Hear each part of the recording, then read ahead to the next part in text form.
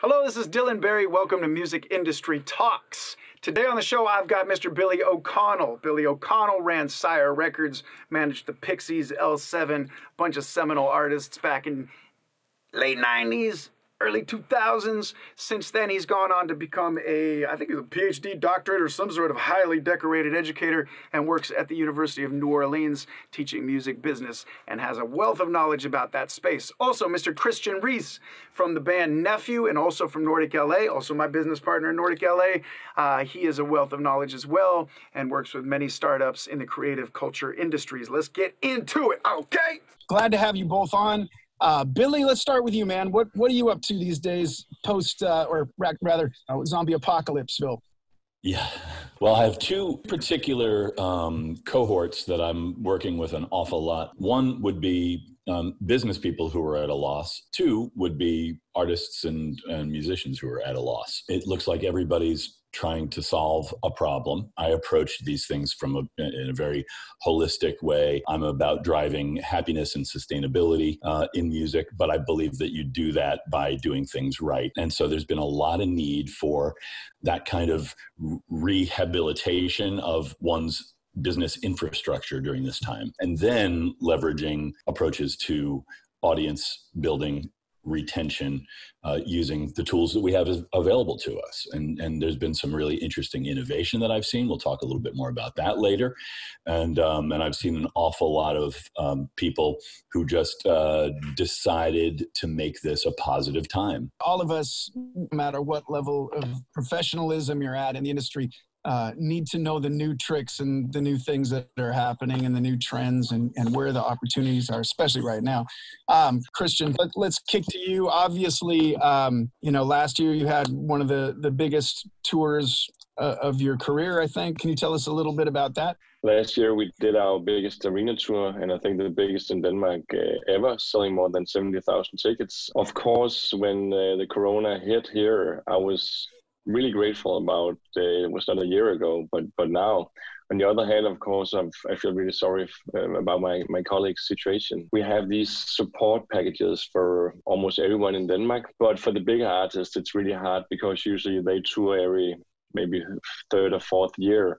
So there's no compensation that can help them out of the situation here. It's an interesting thing. Also, Kristian, you've done a lot of things with events, cultural exports. Tell us a little bit about your history with Volcano and the music festival. Through my career, while playing in the band, I always had the manager role in the band. I kind of expanded that into other music ventures. Among that, I was part of starting a festival called the Heartland Festival in Denmark. I was running a music venue called the Bremen Theater in Copenhagen for a few years, and we've been managing around 25 of the biggest Danish electro rock acts through the years. I was a little bit afraid of how people would act or react to the situation. Of course, it's been a hard time, but I guess there's always stuff to deal with. And I think for us, we'll definitely find a way forward. And I see that for a lot of my colleagues. I saw recently, I used to manage a Danish band called Who Made Who. They did a concert on this kind of boat floating through the harbor of Copenhagen, playing for people, walking around on the shore. That was super cool. So I just see a lot of creative things that probably never would have happened if we didn't have this situation. Billy, I'll kick to you. What are some of the things that you're seeing that are little gold nuggets in this rubble that we're in right now? A lot of fans' expectations are fairly reduced right now. It's not an awful time to do some basically graceful and decent things as an artist and really exceed your fans' expectations. There was a band that I saw that distributed on Instagram a tour poster, with the dates of their tour. And the tour was rooms in their house. So it was like, Monday, the 12th of April, the kitchen. And it looked exactly like a tour poster. And it was really enjoyable to the fans. They just tripped on it. They loved the whole thing, and they loved having it turned into an event. Kristian, let's I just want to talk to you because I know you're an expert on brands and how art and culture can service brands to meet their objectives. So what opportunities are there to partner or pair with brands to expose music to the general public? I do believe that the brands are actually getting more and more open, at least in this side of the world, to to kind of partner up with some of the creative heads out there. So I think it's a good chance now, because people, they need to keep pushing. They need to come back now when the world is slowly opening up. We need to drive export and the international side a lot. Otherwise, the economy will go slow. So I think it's a good time actually for artists right now also to tap into that scene. So I think, like, if you can transform that, what you do, into a strong story, and of course you have a professional setup around you, I think it's time to reach out, because the brands need to get out there.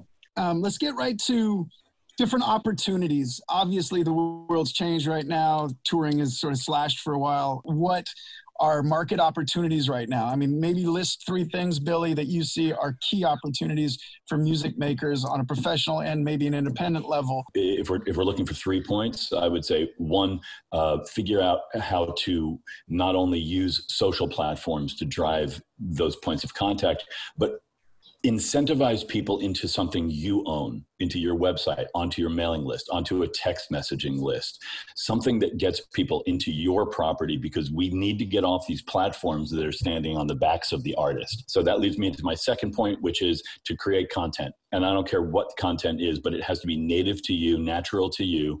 And it is a little unseemly, perhaps, to write a party song right now, but you can create something that is appropriate for the moment. And escapism is appropriate in this moment. It's okay. We all need a break from time to time. Entertainment is its own kind of medicine. The third point would be that you use this opportunity to set into motion operational goals and operational procedures that are going to move forward with you in the kind of continuing COVID reality, but also in a post-COVID reality. This is a chance for us to bond with our audiences and for us to know these people the way you know any other friend. Let me ask you one more question. Tools that are your recommendation for people to use. We got TikTok, we got YouTube, we got, what is really the hot exposure point right now? I'm gonna say something that I think is perhaps unpopular, which is there are 2 areas of potential, I would say, unthrottled reach. You know, organic reach only exists in like 2 platforms right now. One is TikTok and one is LinkedIn. Now, I do think both can be appropriate to an artist, and it is appropriate for the business relationship for the business spokesperson to use LinkedIn in that way. But the penetration, the organic reach cannot be dismissed, and it's really valuable. As for TikTok, yeah, I mean, TikTok is a little jokey right now, but just like any other new technology, humor and outrage is essentially how they crack open and establish their footing. But there is a real need to leverage that 1 minute or less video for an artist. And I think that access, that impression that an artist can create, that you're giving access to your world, it's not really that you're laying yourself bare. It's that you're giving people a view through the keyhole. They feel like you're sharing everything with them, but you're not. You're curating a view, and TikTok can be great for that. I really enjoy hearing what you're saying, that like the way that you're thinking, representing artists, I think it's a really, really strong approach. And I think just to add to that also, when we talk about the different platforms like TikTok and so on, actually something that I've been looking into now is like, how can we kind of build the ambassador network? How can we find the intimate ways where we can only meet 10 up to 50 people? I was in my studio yesterday and I talked with the folks there. Why don't we do like small shows where we invite the core fans and we get to know them, because those are the people that are building our future.